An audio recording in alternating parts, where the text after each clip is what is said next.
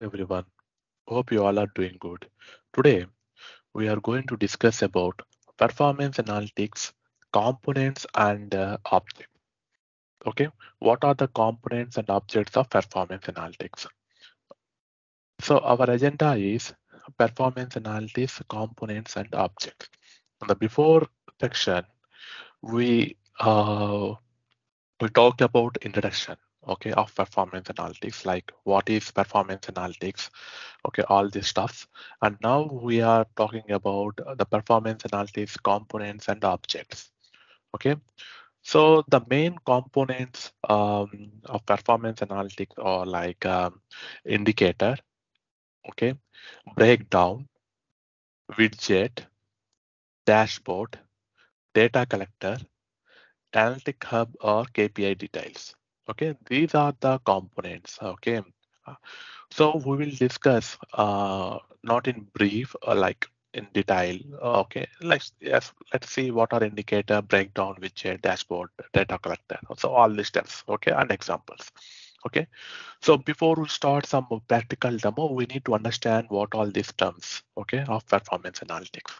So then it will be easy to practice. Okay, so first one, indicators. Okay, so indicators, what are indicators?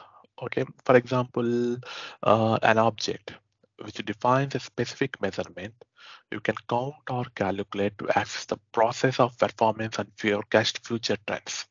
Okay, for example, you have number of incidents. Okay, number of open incidents, number of SLAs, average SLA count. So all these are called indicators. Okay, examples are like, number of open incidents, average customer satisfaction survey, okay, completed surveys. So all these are called indicators. Okay, so these are the examples. In incident management KPI, you have average open incidents, okay, is a widget.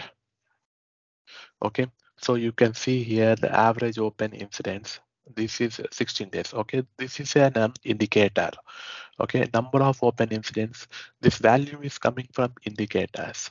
Okay, open incidents by age. These values are coming from indicators. So all these are called indicators. Inside the KPIs, we have indicators. Okay, so these are called indicators. Okay, so next one, breakdown. What is breakdown? Okay, breakdowns offer a deeper data insight by letting you to analyze indicator trends by specific attributes. For example, before you see the number of open incidents, okay, so I want to see number of open incidents by priority. So that's something, some attribute you are applying on the indicator is called breakdown. Okay, the ability to group, okay, or break the indicators scores by qualitative attributes such as priority, category, or assignment group. Okay, so open incidents by priority, open incidents by category, open incident by assignment group. So these are called breakdowns. Okay, a breakdown is configured as a reference like assignment group, a choice field like a category or priority, okay, or something like that. Okay, for example, this is an analytical hub, okay, of number of open incidents, okay, number of open incidents. And when we are trying to apply some priority, okay, these are the breakdowns we have, okay, breakdowns like moderate, okay. So the score will be changing, low incidents, number of low incidents. These are the scores, okay. So these are the breakdown you are applying for an indicator, okay. So that is called a breakdown. Next, widget. What is widget? Widget is nothing but the presentation of the indicator score formatted as a single summary value, a historical trend, or using one of many other visualization types. Okay. For example, if you see the presentation of an indicator score formatted as a single summary value. For example, we told average age open incidence is an indicator. Okay, so you have some value. Okay, so that presentation, the visualizations of an indicator is called an widget. Okay, so this is having a single score. This is having some trend. This is a list and trend, some chart. This is some um art. Okay, and this is some trend. Okay, so the visualization of an indicator, okay, is a widget. It's nothing but an widget. Okay, so how you want to represent your indicator score? Okay, so that is called a widget. Okay, next one, a dashboard. A dashboard is nothing but containing a multiple widgets that together process or service or target a specific audience. Okay, dashboard use both performance analytics widget and reports. Okay, you can contain both. Okay, for example, in this dashboard, incident management is a dashboard, and inside the dashboard, you have different tabs like incident overview, incident open, incident new, so different tabs. Okay, this all contains widgets. Okay, multiple widgets together is called a dashboard. And inside this dashboard, you can add reports also. Okay, for example, number of open incident as a single score. Instead of an performance analytics widget, you can add a normal report also here. Okay, a mixture. So the dashboard is nothing but a group of widgets on a group of like performance analytics widgets or reports. Okay, you can together consider as a dashboard. Okay, so that's an example. Data collector.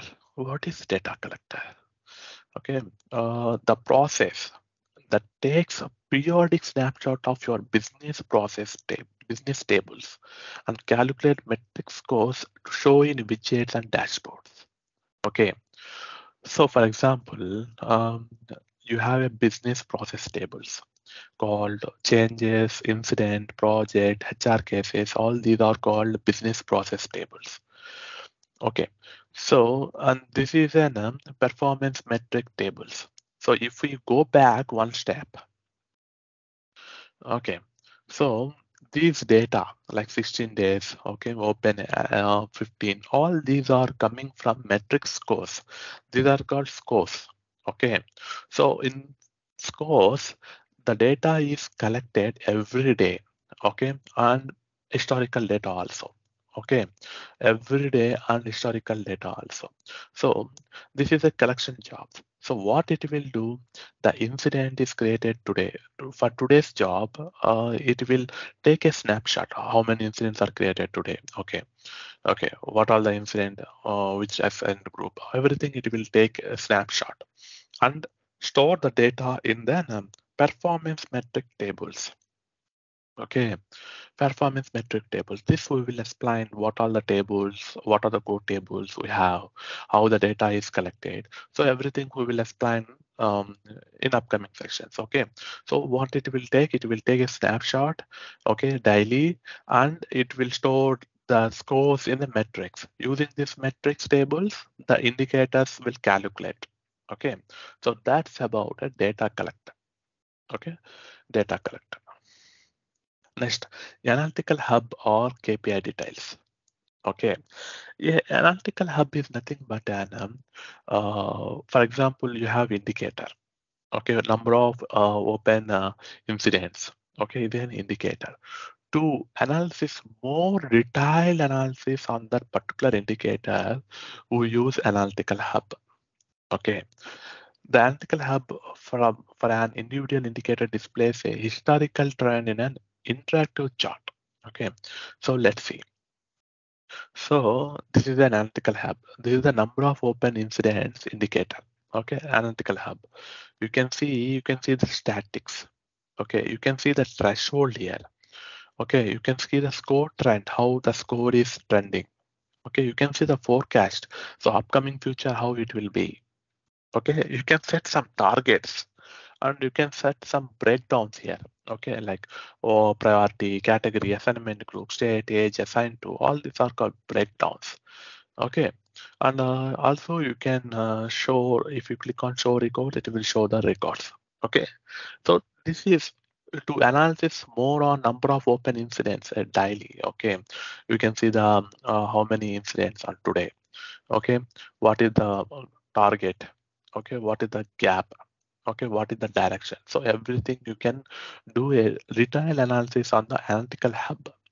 Okay, so that we are going to explain in upcoming sessions some more details of what is this, what is this, what are these things, everything we will discuss later. Okay, okay, yeah, that's it. Yeah, okay, thank you.